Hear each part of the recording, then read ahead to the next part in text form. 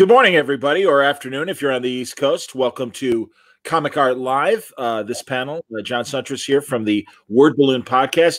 Very happy to welcome my buddy. We're going to talk for an hour about his art and just thoughts on comics in general. It's Hilary Barta. Welcome, Hilary. Thank you, John. Good to see you again. Absolutely, man. And really excited to show people looking over your years in comics, your decades in comics. Let's age us both. But this is great, man. Honestly, you sent me some really fun stuff, and I can't wait to talk about it. God, one thing when did it occur to you that you could possibly have a career in comics? I think it was Thursday. Well, you know, people ask you a certain question. That's one of those questions people ask me. And I think it was in high school that I saw a few magazines, maybe like about European comics. And I realized, oh, it wasn't just the comics I grew up with, you know, Marvels. I was a Marvel guy when I was a kid.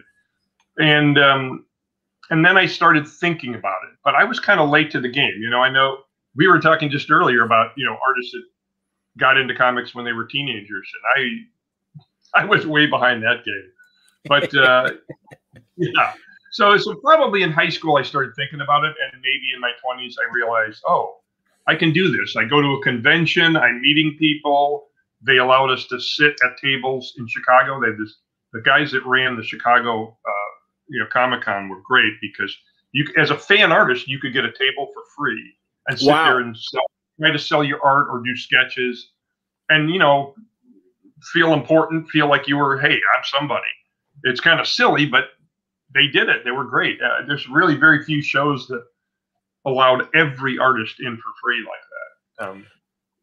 Yeah. That's terrific. That really shows you how great the community was. Not that the community isn't great now, but just how simple and approachable it was back then. That's wonderful. I think the lines weren't as clear between, fan, professional, whatever. It was a little more of just a general fandom, right? And maybe things hadn't been codified, or, whatever the word would be, for organizing the structure of how you break in. So for me, it was going to Chicago Con every year for quite a few years as a fan artist, and, doing some work for published fanzines, things that were a little more professional.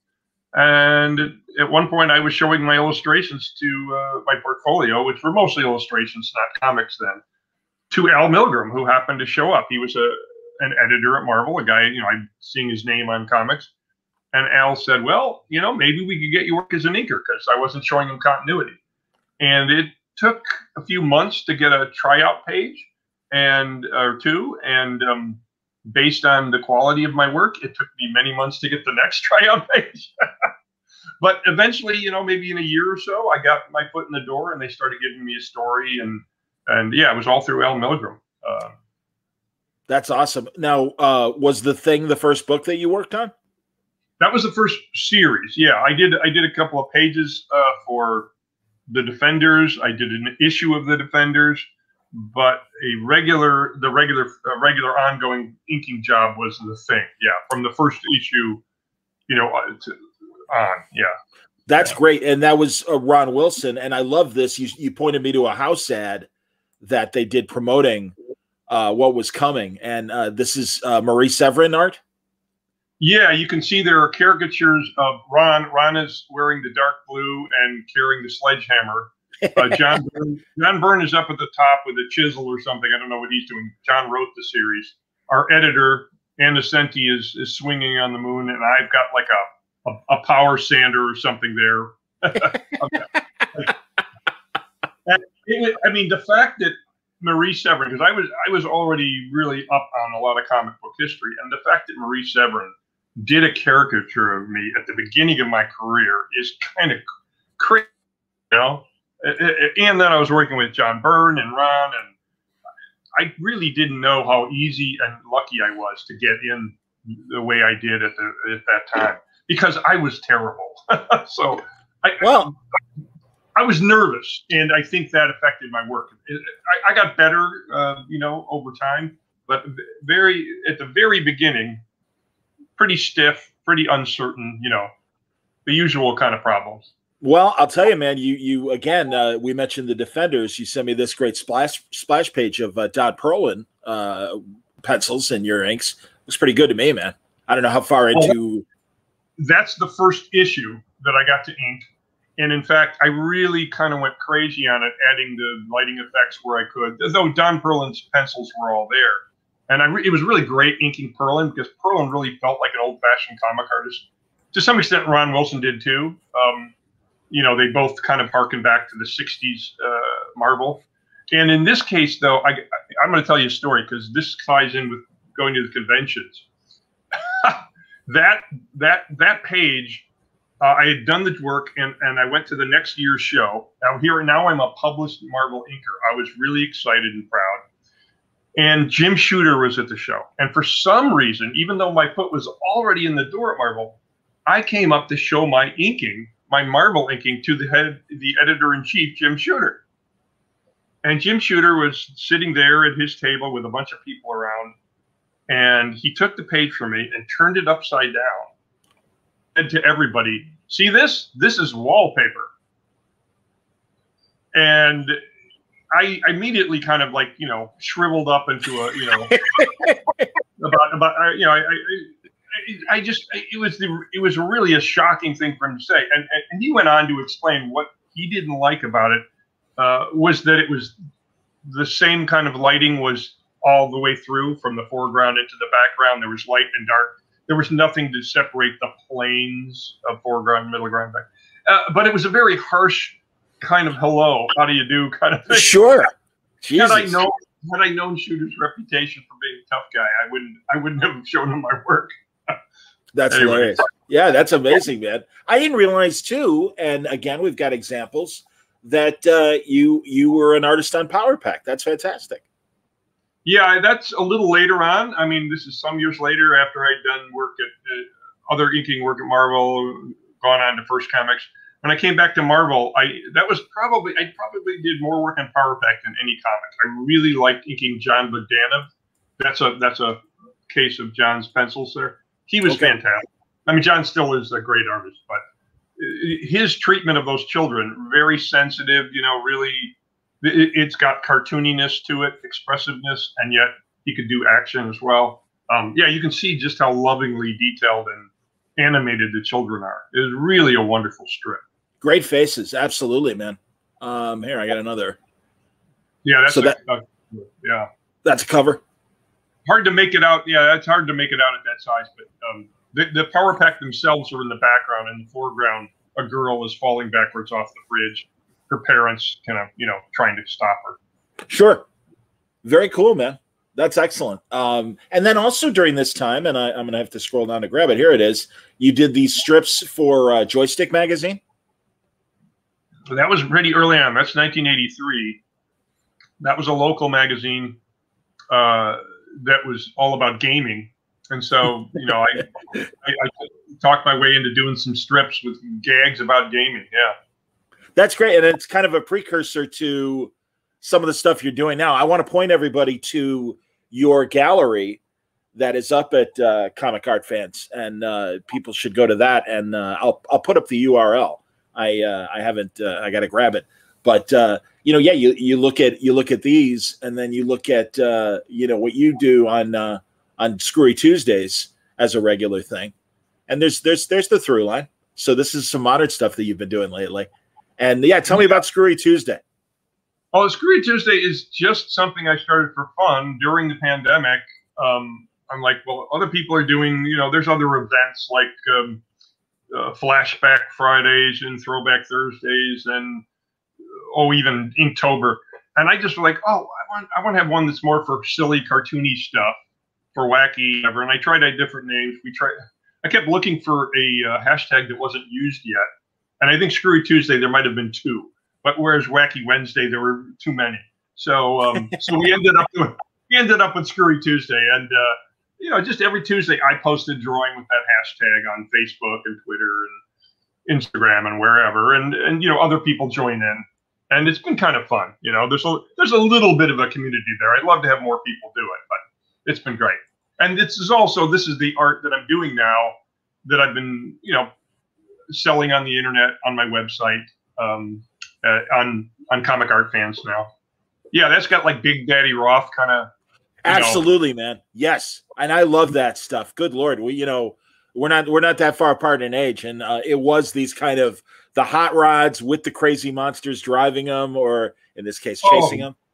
Good stuff, I mean, Ed Roth, Wallace Wood, Basil Wolverton, all those guys doing this kind of monster art in the 1960s, that so-called ugly stuff, with Plot magazine had that ugly art on the covers later. I love that stuff. I mean, I don't know. I love the crazy EC kind of alien through line that goes all the way into that 60s stuff. Yeah. This stuff is all, this could be, to me, these are like, I mean, they're vertical, they're horizontal, not vertical, but they're very much EC horror, science fiction cover inspired kind of images.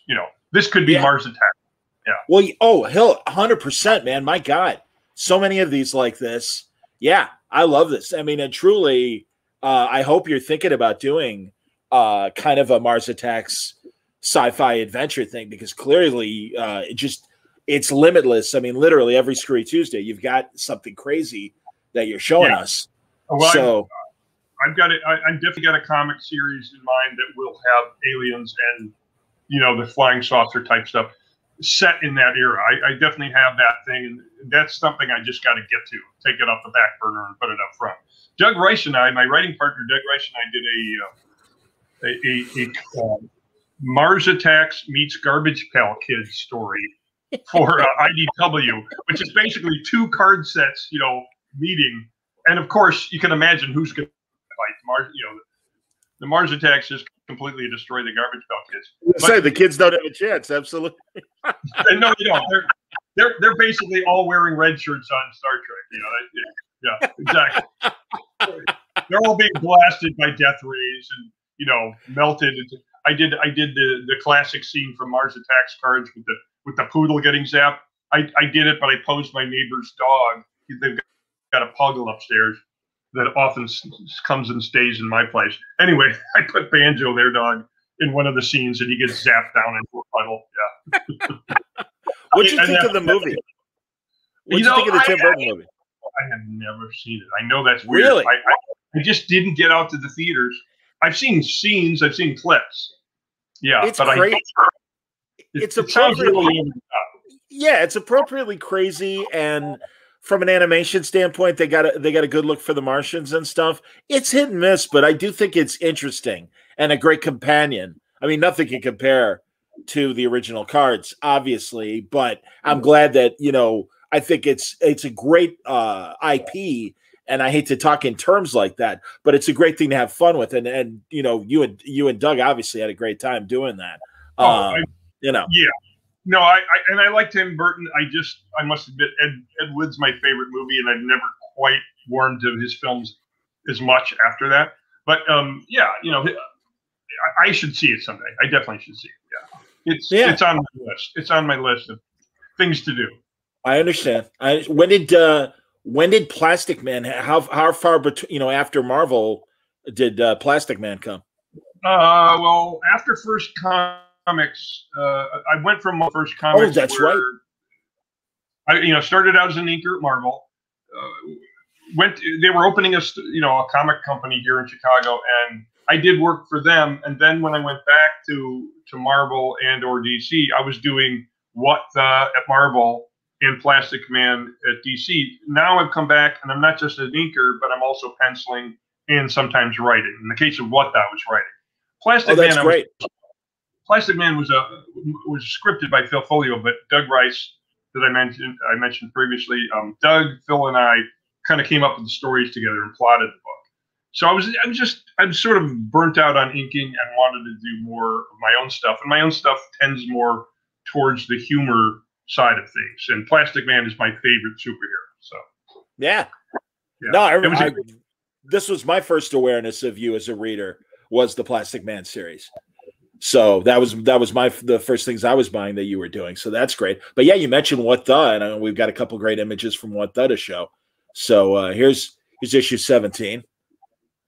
Outstanding. Yeah, and there's the influence from Mad, you know, Kurtzman and Wood and all those guys. I never quite fit into superheroes as a writer, you know, because to me, I read the parodies of Superman. I read Super Duper Man and Bat Boy and Reuben.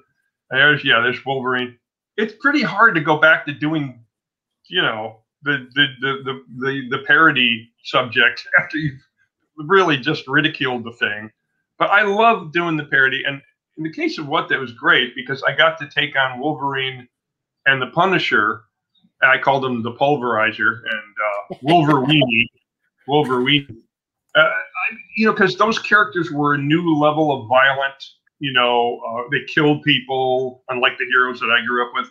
And I wasn't really comfortable with the comic books. You know, didn't really want to endorse that stuff. And so when What the came along, I said, Carl, I would really love to do a parody of the Punisher. And it started in the very first issue of What the. Carl was like, yeah, sure, go ahead. So I did. How long were you? Yeah, how long were you there for What the? You know, I was you know, I was in whatever issue. Anytime I had a story done, we'd run it. But Doug and I wrote some of them together. I wrote them with Peter Gillis. I don't know if Stephen Sullivan wrote any of those with me, but it's a number of stories. I might have done 4 different Punisher parodies, and you know, Wolverine in a few.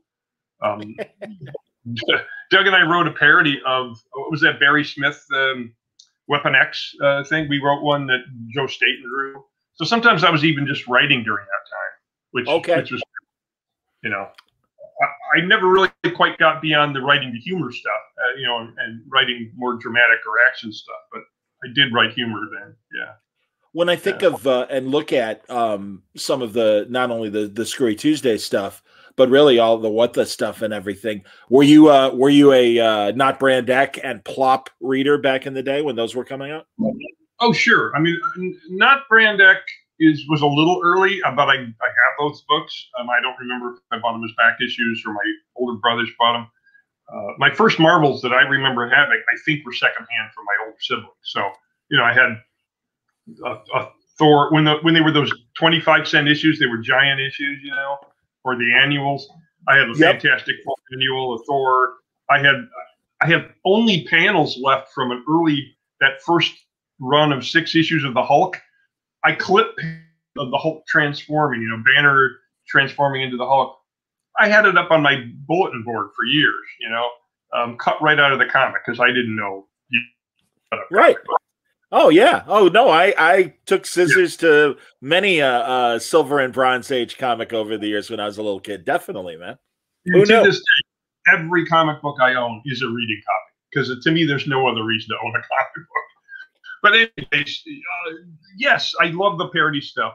But really where I got into it was the main influence was reading the Mad stuff, and I got it through the paperback reprints they were doing back when I was, this would be like late 60s maybe, I think, or early 70s. Whenever, 60s, 70s, yes, definitely. Yeah, that Valentine that came out with what they did is they took the early color books, the ones that Kurtzman wrote, and were printed as comic books before the magazine. And they printed them in black and white art, but all the, you know, the panels weren't in the same, you know, page format. But they put them into these paperback books. So I read all the early parodies drawn by Wood and Severin and Elder and all the guys. I read that stuff when I was a kid, and it just killed me. It was so brilliant. And, you know, it's a great cultural critique, too, because Mad basically pointed at every institution it tackled and said, look, the emperor has no clothes. Advertising is a lie. You know, these action heroes are all stupid, and this is why. And it really made an impression on me. Yeah. I totally agree. And especially going back to those early, especially the 50s issues, Man in the 50s was like the Daily Show in magazine format. Like you said, in terms of being incredibly sharp parodies and wonderful artists, great writers as well. And God, as you know, Ernie Kovacs was contributing to Mad Magazine. I mean, the comedians of the day were also like that sick movement was part of the Mad movement and everything. So it was amazing to see those guest columns and stories. Dave Berg, you know, God, that just unbelievable stuff. Right up there with Elder, I think, as far as great stories and everything. Great, interesting ideas. Well, sure, I did not. I mean, I never really followed. I mean, there's God. I have a few boxes of Mads, the early ones. I don't think Wally Wood ever did any work more astonishing than the do-a-shade work he did for the Black and White magazine. It's just, you can just crawl into it. The space is so deep and so 3D. It's just mind-boggling. But every artist was upping their game for that magazine. You know, everybody knew the bar, how high the bar was. Just like EC had kind of set a bar for illustration and art. You know, Mad continued that. But you know, if without Mad, you wouldn't have had National Lampoon, Saturday Night Live. A lot of the stuff that we sort of accept now, the sort of parody and sketch comedy, you know, the same sort of thing that was happening in Chicago on stage at Second City was happening in comic books. You know. Yeah. Yeah. No, and truly, and Mad was leading, and also, God, those paperback adaptations. Not only Mad, but all the comic strips they would do. The Peanuts were collected that way. Beetle Bailey was collected that way. Everything. I DC. still have a stack of Peanuts collections. That's how I read the early. You know, I read Peanuts that was coming out at the time in the '60s, but I read the '50s Peanuts in paperback form. Yep. Yeah. No, that was fantastic, and again, it was this affordable way of getting great comics and stuff from you know, a few years past. Unbelievable stuff. Now, I always love the and then they did it with the superheroes too. They did it with a lot of 50s and 60s comics over the years. Pretty cool, man. Yeah. I was a big fan. And back then, if you were buying when they started playing around with the price of comics, that were like, you know, 10 or 12 cents for many. Well, they were a dime forever, and they just kept cutting down the page count. Then they went up to 12 cents, then 15. And then when they made the jump to 25, they increased the page count. And they started putting reprints in the back of those books. DC did it, Marvel did it. And I would suddenly see, you know, you could now see or read Golden Age, you know, Plastic Man by Jack Cole, or, you know, something done by somebody else that you'd only heard of. And, you know, Plastic Man very quickly became my favorite comic, my favorite character, because Jack Cole was just such a genius, you know. Absolutely, and I always loved that Hefner had such a great respect for Jack Cole and all the EC guys, and you know, certainly Kurtzman. I mean, really, you know, not only he wanted to be a cartoonist, yet another failed cartoonist. You know, did well. Yeah, really, exactly. Very interesting too. Yeah, so that's why there's cartoons in Playboy. He loved cartoons. He loved comics. Yeah. No, absolutely. And again, I love just the sick movement. I was just listening to either Gilbert Gottfried or Dana Gould's podcast, and he had Wayne Fetterman on. And Wayne Fetterman just wrote a history of stand-up, and they were talking in particular about that period in the 50s, and really when comedy shifted from Take My Wife, Please to Mort Saul coming on stage, you know, with the newspaper under his arm and ranking on Eisenhower and stuff, and Lenny Bruce, and you know, they planted the seeds of the next generation and everything. Well, when we're talking about the influence of Mad, I don't really see Zap and the Undergrounds without EC in particular, but Mad specifically, because, you know, I mean, God, you know, Captain Pissgums, you know, of S. Clay Wilson was just redrawing piracy issues, but then you know, they just kept getting filthier and filthier as he got older, and you know, I think the influence of Kurtzman on Crumb has spoken about it.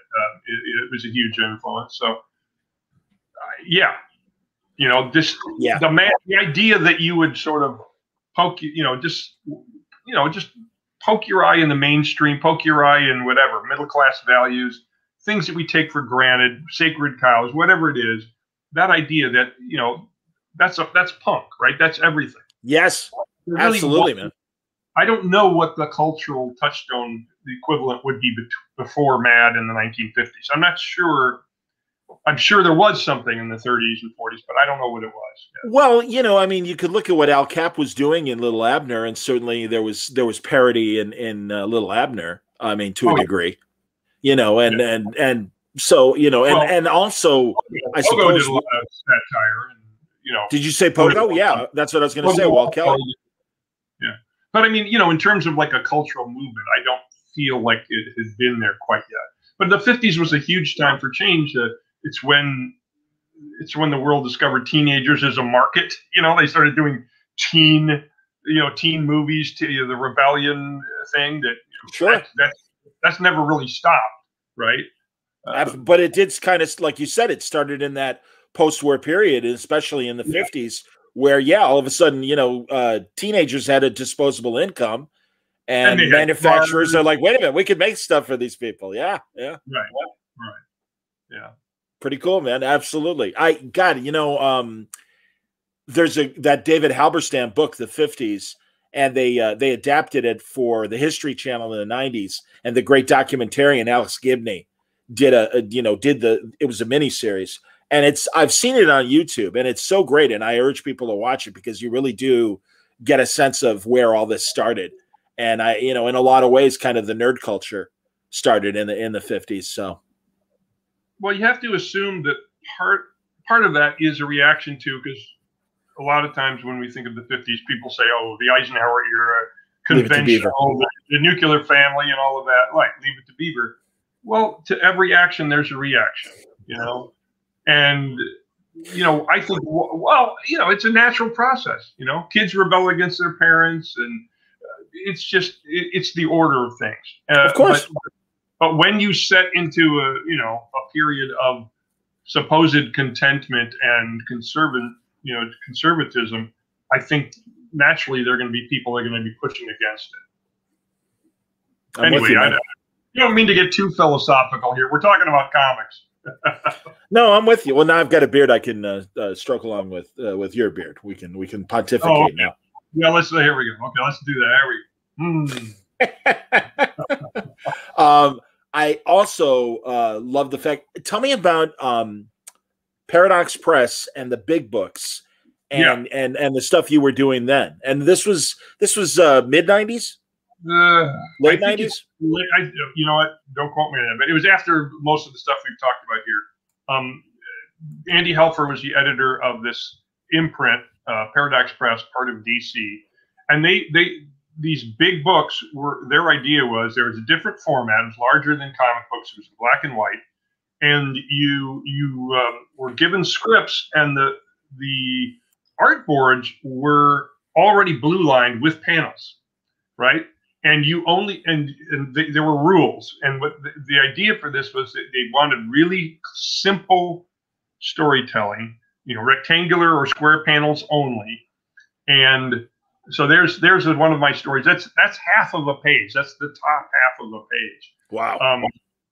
Fatty Arbuckle. So, you know, you can see right here, either you had a tier of 3 panels, or you had a choice of making one of those 3 panels into 2.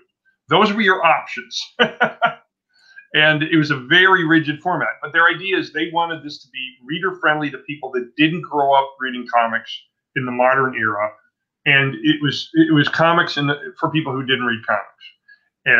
Because a lot of the things that are going on in comics, a lot of things that we take for granted, the fact that panel borders could be diagonal, inset panels, all kinds of crazy action, is sometimes confusing to new readers or to non-comic book trained readers. So this was an attempt to tell stories. They called them factoid books, I think. And it was just most of the stories, if not all, dealt with either history or fables or, you know, urban myths. Yes. And you know, in the case of that one, it might have been the Big Book of Scandal, but Fatty Arbuckle was involved in this crazy scandal where he was accused of rape and probably falsely accused of rape by some con artists. But rape with a bottle made by a man. I don't know if you can see there, but I asked Andy. I said, "Have you cleared this with the with the legal department?" Because the trial was infamous for that he was supposedly used a Coke bottle. Yes. And so I drew the, you know, the Coke bottle of that era with all the ridges, and Sure. I know enough to ask my editor first, can I really put the Coke logo in here? And they said, yes, legal, because it was an actual historical thing that happened, and it was in newspapers. They said, okay. And then they whited it out anyway. Well, yeah. I was surprised it got as far as it did. But yeah, I didn't really believe it, but what are you going to do? Well, I mean, the format, honestly, it looks very Sunday comic strip in that Sunday paper way of like Ripley's Believe It or Not. And obviously that fit the you know, the aesthetic of these urban legend kind of stories that the big books were known for. I love the big books, and I don't know if DC publish, you know, if there are recent enough versions, but if you don't know of those, scour the used bookstores and everything, because truly there's so many great stories in there, and I know you contributed a lot of them, and they were a lot of fun. I did a handful of them. I mean, one of the fun things is just how different they were than the average story I got to draw, because it required historical research. So, you know, there you go. I'm looking up old movie stuff on the life of Fatty Arbuckle. I'm looking up, you know, stuff from the, you know, reference from the 1920s, and I tried to draw in at least a style reminiscent of illustrations from the 20s. So I was thinking of Franklin Booth and different illustrators with their line work. And I did it all with pen, whereas I had been inking at that point in brush. I went back to pen to try to do the fine line work. Absolutely. I'll remind people that if you're popping in, because I see the numbers fluctuating, this is the URL for Hilary's gallery at Comic Art Fans, and you should go check that out. Hilary has some of his Screwy Tuesday illustrations there, and I'm going to bring a few of those back up. And then do you have any original pages up there as well, Hill? I just recently put up a few comic pages. There are pages that I inked from The Shadow, and there are pages, also a couple pages from Power Pack, and I'm going to put more up. You know, I'm just starting to sell some of these old pages. I don't have too many left, but what I have, I will be putting up there. Yeah, that's more Screwy Tuesday. Actually, yeah. I drew that one. I think I put it on a Screwy Tuesday, but I drew it for a possible cover. A guy is doing Planet Comics. I don't know if you remember. Planet was a comic that started back in either the late 30s or early 40s, but it was a pulp influenced comic, and there were always like scantily clad space girls, you know, menaced by giant monsters and aliens and things. And so this was, someone is now doing Planet. Planet must be in the public domain. And so there's this guy, we were talking, and he asked if he could use one of my drawings as a cover, but I drew that one specifically for it, but he picked a different drawing instead. Oh, okay. That could have been a Planet Comics cover, probably. Totally. So that's a little more EC-ish, probably. That's a little more like a Wally Wood alien. So is he taking the old stories and republishing them, or is he doing new stuff and using the Planet Comic name? They're new stuff. I think there is a reprint in one issue, but this is the issue he sent me, so you can see the old logo with the rivets in it from the 1940s. Oh, yeah. And there's always has to be a woman, you know, and some kind of monster stuff. I think this might be the cover that was too close to the one I just showed, or that you were just showing. Anyway, but it's fun. I mean, that's the kind of stuff that I like getting involved with. The slightly retro, you know, monster, sci-fi, noir, whatever. I do have a soft spot for that stuff. I think absolutely, the soft spot, man. Over here, this is where the soft spot is. You know, yeah, and again, this is your sweet spot of just coming up with these original ideas as far as monsters and stuff. I mean, these are great. These are fantastic. I enjoy them. Thank you, man. No question. That's an E right there. That's an EC science fiction cover, you know. Sure. Invasion of the bug-eyed beasties, yeah. Bird-Eye Gordon film waiting to happen, basically. That in fact might be Two-Fisted Tales meets Weird Science. I'm not sure. I like that. I like the thought behind that. Army guys and the aliens. So. There you go. And one of our people loves Planet Comics. That's wonderful to hear. Very cool. You know, good stuff, man. Definitely. Very, very cool. Thank you, Jeff. I'm glad that people are enjoying the images that we're showing, and then again pointing people to the gallery that Hilary's got up there and stuff. So let's continue. So we have What the in the 90s, and we had the Paradox Press stuff with the big book, you know, things that you were doing. But then also, God, you know, that period, I guess, did it start in the 2000s, America's Best Comics, or did it start in the very late 90s when you and Alan Moore were doing Splash Brannigan? Yes, John. I can't. It's very hard for me to answer chronology specific questions because I don't remember. I don't. But yeah, that's the ballpark, right around then. And that was a great gig. I mean, I just, you know, very much a Mad influenced superhero book. So very similar to, in that sense, to Plastic Man. You know, a humorous superhero. And there were, and even in the scripts, the Alan Moore scripts, just tossed in references to Mad. There were certain characters, you know, he's pulling on this very specific stories, like Hilary. You know that story? You know the washwoman that's in the story with the Sherlock Holmes parody? And you know, I'm like, sure, well, I'll put her as the janitor, or she's cleaning up with a broom in the background of a scene. You know, there were a number of characters like that where just a Mad story. Yeah. I'm looking for more. Here's a splash cover. Fantastic. Number 7 for America's Best Comics. Yeah, so he's fighting the needed eraser as some sort of, like, you know, the artist in his garret with the giant ink pen, and then Correcto. He's the guy who's got a whiteout gun. Yeah. Which obviously is like Splash's kryptonite, I would think. You know. Exactly. Yeah. Though that was just for the cover. Those characters don't actually appear on side. Oh, that's too bad. Well, so tell me about the creation of Splash Brannigan. Like, did Alan come to you with the idea, or like how did you guys get together for this? Okay, well, it's all due to Scott Dunbier, who was the editor.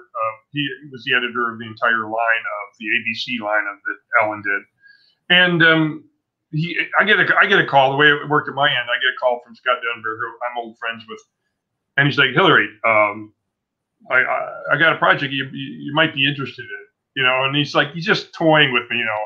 He's like, you know, it's this thing that Alan Moore's writing, you know. I'm like, would you want to do it? I'm like, oh, come on, man. You know? So I think that Alan had the idea, right? He wanted to do certain strips, and some were more serious, like Gray Shirt.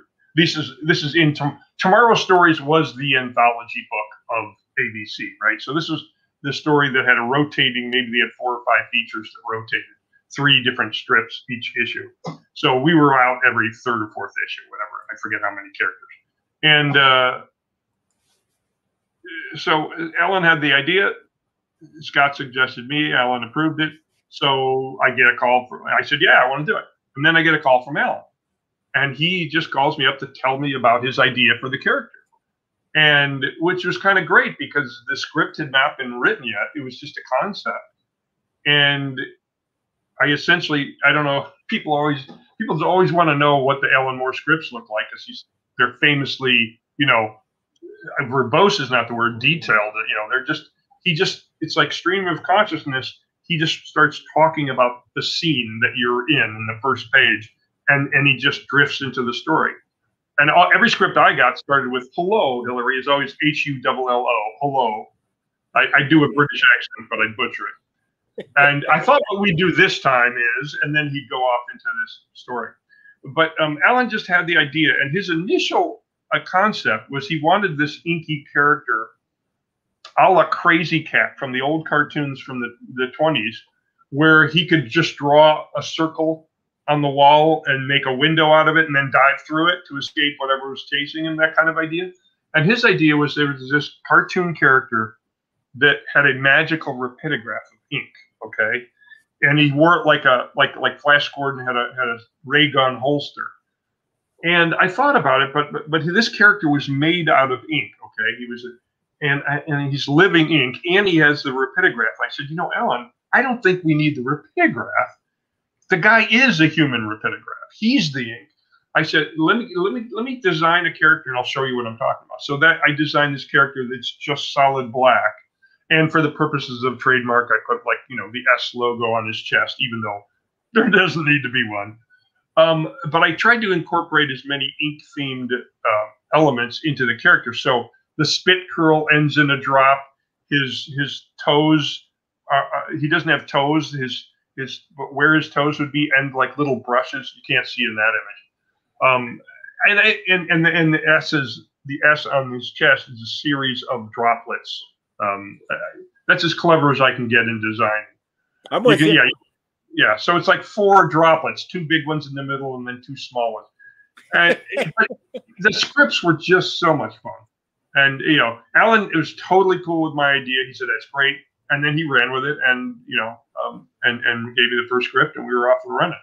Yeah, that was really long.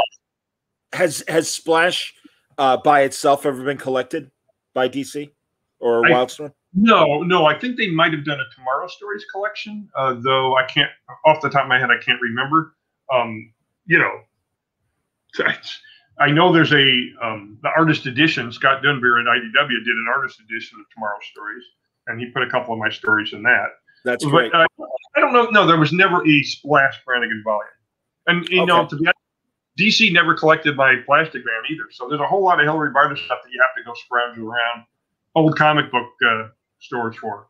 Oh man, I certainly, boy, we gotta petition DC to put that stuff back out. I don't think it's gonna happen. Yeah.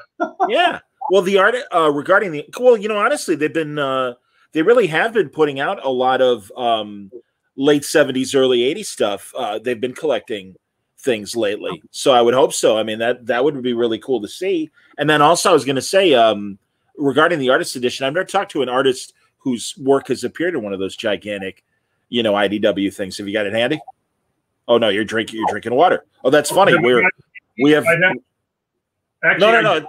Yeah, I was gonna say you don't have to eat. Well, if you got it handy, that's great.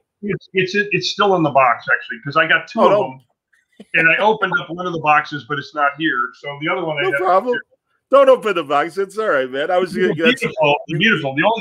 The only problem for me is I'm in the book right after Art Adams, so it's like, oh my god, there's page after page of, is it Johnny Future? I'm trying to remember his Johnny B. Quick or Jack B. Quick. I think.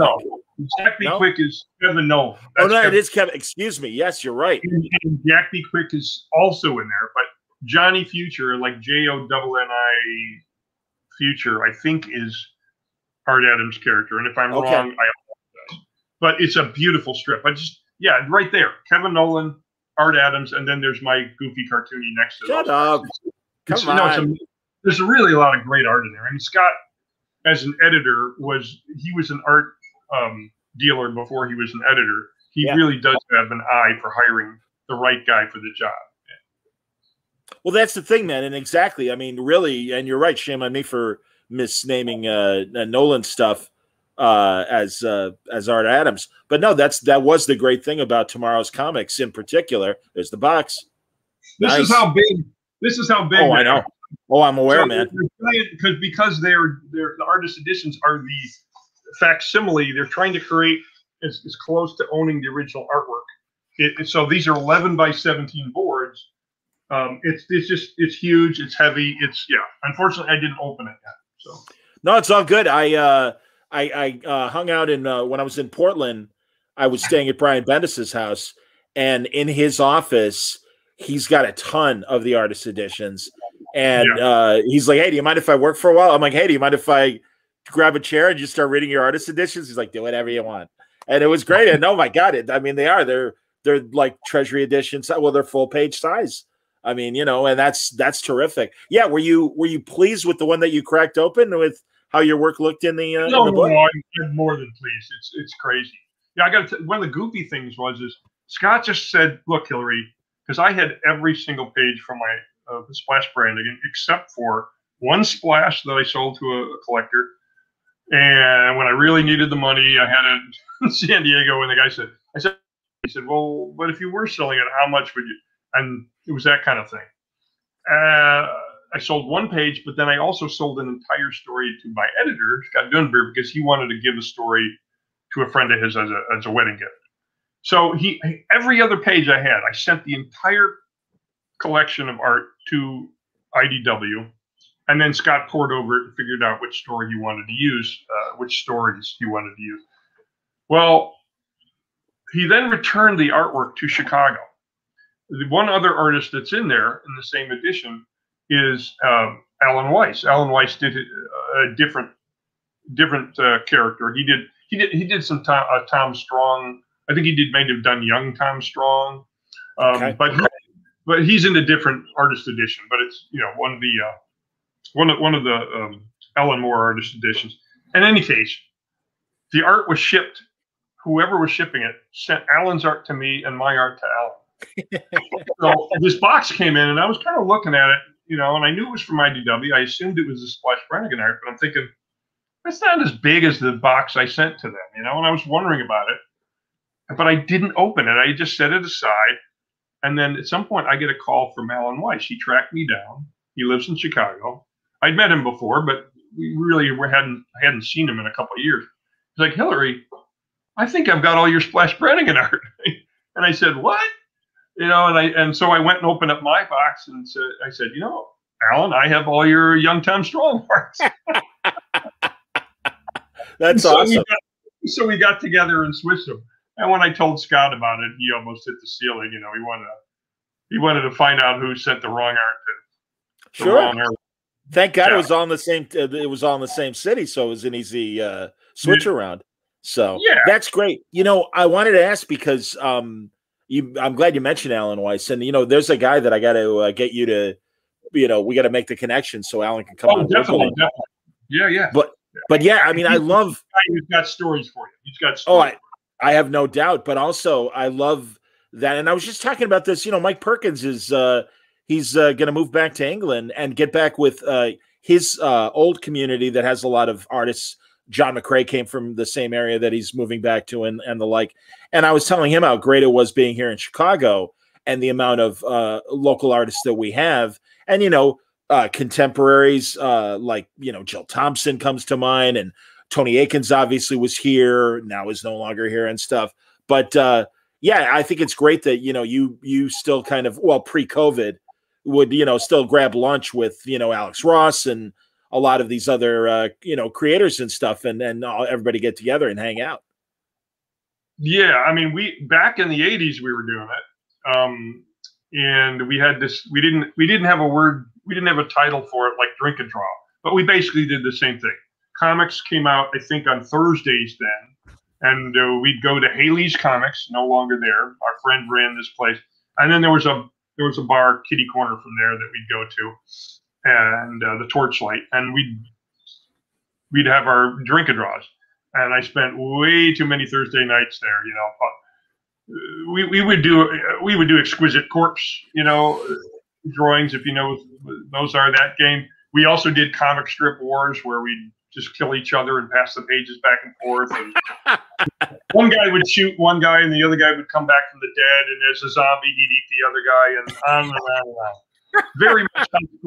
Very much high school kind of thing. Jill was really the only woman working in comics in Chicago at that time, but it was fun. And then that group kind of fell apart. People got married, moved. Sure.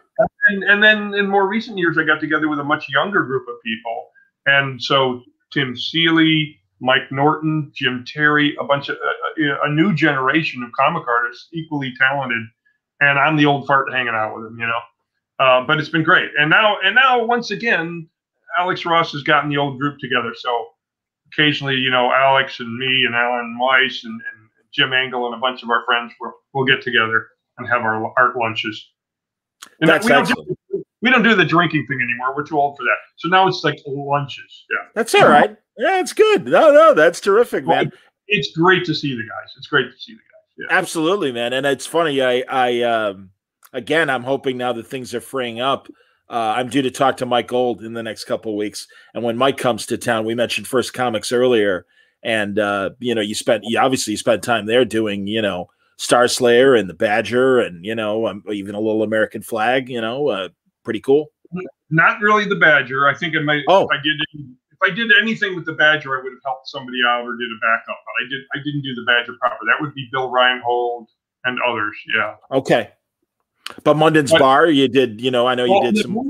Well, yeah. So just chronologically going back in time here, I left for whatever reason. The company was starting here. I was very excited. They were talking about being creator owned and all this stuff. And it just seemed cool to be working here instead of it in the, for a company in New York. So I came to First Comics, and they wanted to break me in as a penciler of a regular series, which turned out not to work out. I mean, it just didn't. I was first inking Tim Truman on Star Slayer, and then I was working from his rough pencils or layouts, and eventually stick figures.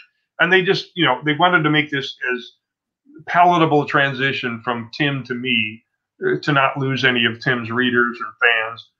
And I don't think it really worked, but it was a great lesson for me, because I realized that's not what I do. I don't do action adventure. As much as I tried, and I met Mark Nelson, because once I took over as penciler, I could no longer do both pencils and inks. I couldn't make the deadlines, and so we had to find an inker, and I ended up finding Mark. And I had some interesting guys do tryout pages. Gary Gianni even did a sample page, which was interesting. But anyway, but I also then did other work there, including inking, like American Flag you mentioned. But I started writing. It was the first writing I ever did in pro comics was for Munden's Bar. And it was I loved Munden's Bar. It was a backup in Grimjack, this science fiction, fantasy, whatever, anything can happen kind of strip. And they welcomed humor and weird, and the weirder the better, I think. Yeah.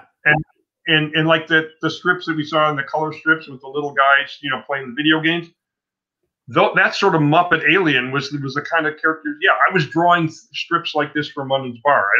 I didn't send you any files of Munden's Bar, but I really loved working on that stuff, because you had, I guess 8 pages, and you got to figure out your story, get in, make your point, get out.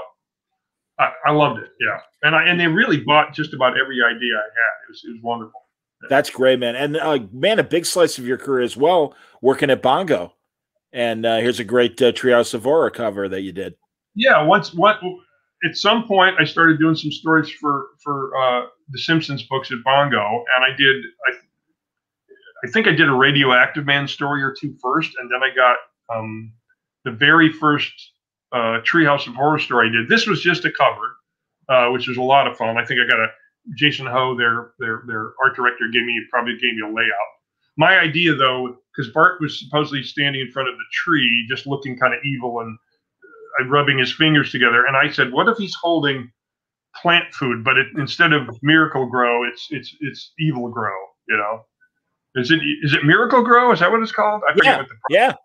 So yeah, they love that idea. So yeah, and even the treehouse has got teeth on it. It's such a shame that they closed down Bongo, because really, I keep saying that modern adaptations of other IP in comics, this is really the golden age of that, where we're really getting creators that love the original, whatever it is, cartoon, film, TV, whatever, and they're putting it in the comics, and they read great. And really, Bongo, for years, very funny scripts, great art, unbelievable stuff, and really great creators like yourself and Andrew Peepoy and Chuck Dixon wrote amazing Simpsons comics among the other great writers and stuff. Sure, but even like one of their house writers, you almost would call him, because he wrote so many stories. Ian Boothby is a great writer. Yes, and, really, he's a comic himself. He's a funny guy, and he's a funny writer. No, they had a wealth of talent there, and that once they loosened up the style, the house style, because when it started, they really wanted a dead weight line. You mentioned Andrew Peepoy. He really was the guy that did that by inking the comics and wanting to make the inking more expressive, vary the line weight. He opened the door for a lot of us. But the only place I originally fit in there was doing the Radioactive Man comic, which was basically a comic within the Simpsons universe, so it could be drawn like a comic. And in the Treehouse book, where it's similar to the television show, the Halloween stories, you could go totally crazy. So and I must have done 3 or 4 of the Treehouse books, and I always called it the greatest gig in comics, because where else could you write and draw characters where you knew what they sounded like? You actually had a voice in your head. Absolutely, man. And you've also that's where I worked with Jerry Duggan and who's his partner then? Brian Posehn. Oh, yeah. They wrote a Jaws parody that I drew. That's terrific. Yeah, that's great, man. Then they go on and do Deadpool and have a great run. And God, Jerry's thriving in Marvel. He's doing great. I didn't even see it happening. I turned around and Jerry was this guy. I thought, oh, he was just writing. He was writing backups for Fear Agent. He's writing the oddball story for Bongo, and then all of a sudden he's like this big time guy. Yeah. Congratulations to Jerry. Absolutely, man. Well, congratulations to you and this great stuff. That please go to Hilary's gallery page, and you can see some great Screwy Tuesday stuff and some other original pages. And yeah, Hill, it was great. Find me on social media. I'm all over the place. Yeah, please let him know, Hill. It's at Hilary Barta. I won't plug the other stuff I'm doing because I don't want to compete with Comic Art Live. But yeah, or Comic Art fans. But I do have other stuff, other places where I have my art and I do other stuff online. But John, it's been a pleasure. Well, thank you, buddy. And no, I appreciate that. And no, follow Hilary on Twitter at Hilary Barta. Also on Instagram and of course on Facebook as well. And every Tuesday at the very least, you're going to see a brand new image for Screwy Tuesday. So as always, dude, thank you for hanging out. We'll see you in the flesh one of these days now that we're both vaccinated, right? No question. Absolutely, we will. And everybody hang tight. We're going to do an hour with Tony Parker in just a couple minutes. So make sure you check that out. But until then, thank you, Hill. And thank you all for watching. And there it is, our closeout. But thanks, everybody.